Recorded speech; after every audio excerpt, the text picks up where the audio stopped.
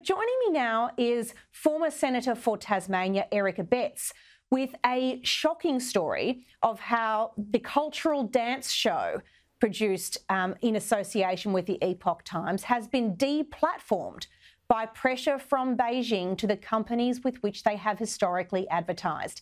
Eric Abetz, welcome to the program. It's a joy to have you with me. Eric, tell me what is going on here. Wonderful to be on your program, Amanda, and all the best with it, and you're doing a great job. Look, the simple fact is that Shen Yun has been a classic dance company, performing company, celebrating Chinese culture for over 1,000 years. They are into traditional cultural dance and they tour the world. They're celebrated as being top class, and as they tour the world, they come to Sydney as well, and as we speak, they are performing in Sydney, and I happen to have the opportunity to witness them and see the performance coming Saturday night. But normally they would advertise their performances so the public knows about it and they can come along. Westfield Shopping Centre is a very good place to provide such advertising, and it was declined by Westfield. Now, you've got to ask yourself, what on earth is the problem with a dance company being able to advertise its performances? What is so controversial about it? The only controversy about it is that as part of what they tell us is that this is about China before communism. In other words, their cultural roots go way back before the Cultural Revolution and indeed the Chinese takeover. And as a result, Beijing clearly brings pressure to bear on certain organisations. And you've got to ask the question, why would a corporation in Australia not want to advertise a Shen Yun performance? And the ironic thing about all this is, Amanda, you go to Westfield's website and you see the values that Westfield's promotes. And you know what the very first one is? Boldness. Well, they are showing anything but boldness here. They are absolute cowards in not allowing this advertising to take place.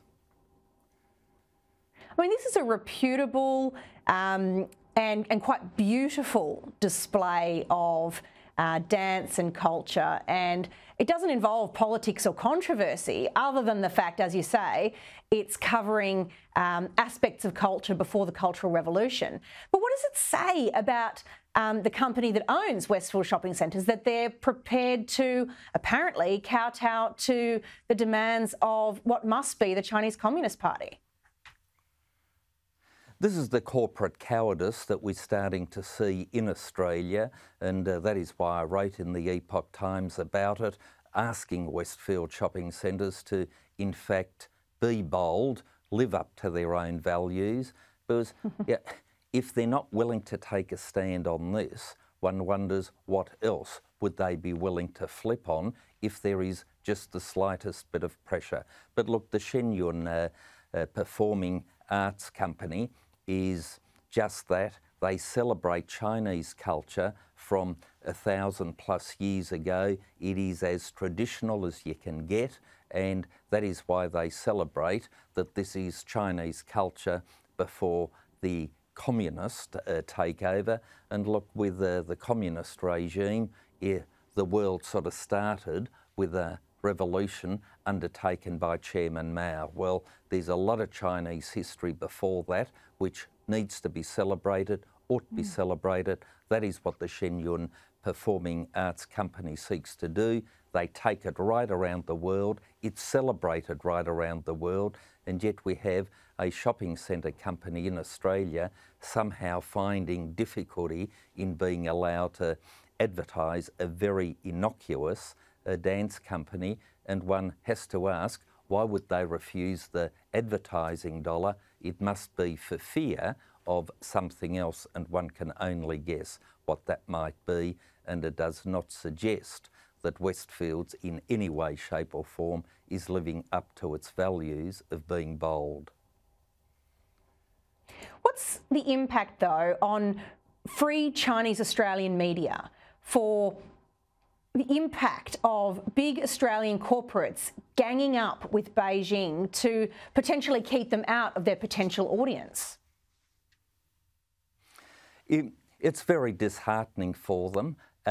Also, what they're seeing is that which they have come from in China to a free society where diversity is able to be celebrated, that this is starting to be dampened down as well by the corporates for only one reason, and that is they're not sufficiently bold to stand up or take a bit of the adverse publicity that might come their way from a brutal dictatorship.